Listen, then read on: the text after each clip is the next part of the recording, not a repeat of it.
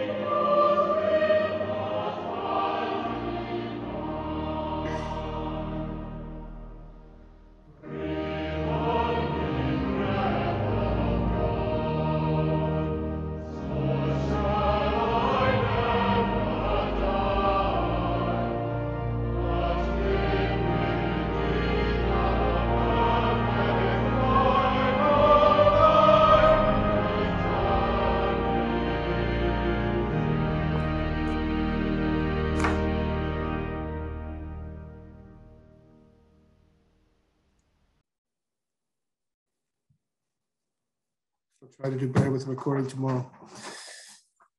Here's our reading from Genesis chapter 1.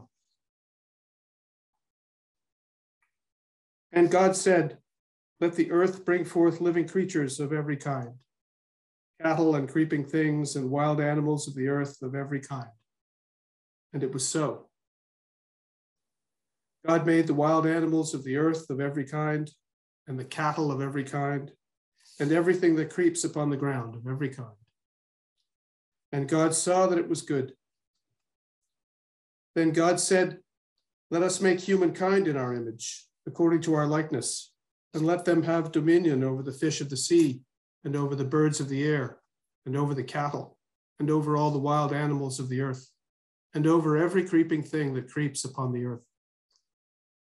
So God created humankind in his image. In the image of God, he created them. Male and female, he created them. God blessed them, and God said to them, be fruitful and multiply, and fill the earth and subdue it, and have dominion over the fish of the sea, and over the birds of the air, and over every living thing that moves upon the earth. God said, see, I have given you every plant yielding seed that is upon the face of all the earth, and every tree with seed in its fruit. You shall have them for food. And to every beast of the earth, and to every bird of the air, and to everything that creeps on the earth, everything that has the breath of life. I have given every green plant for food. And it was so. God saw everything that he had made, and indeed, it was very good. And there was evening, and there was morning, the sixth day. Holy wisdom, holy word.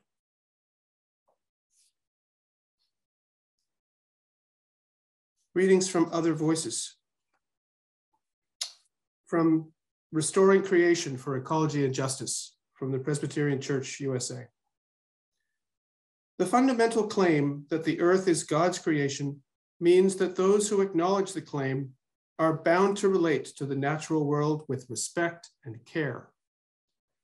God saw everything that God had made, and behold, it was very good. The creation has value simply because it is God's creation, and people who understand themselves as God's people cannot treat carelessly or destructively God's world in which God delights. And from Salle McFague. The message of Genesis is not domination, but appreciation.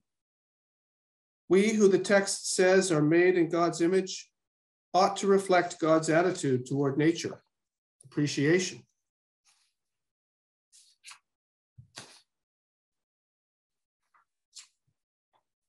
We'll take some time now for a couple of minutes of silent reflection, after which Judy will lead us in the prayer.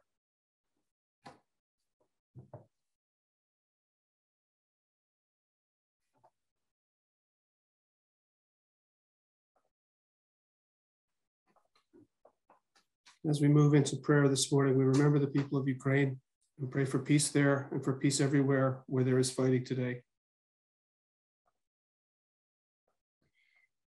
The prayer is from the Evangelical Reformed churches in German-speaking Switzerland.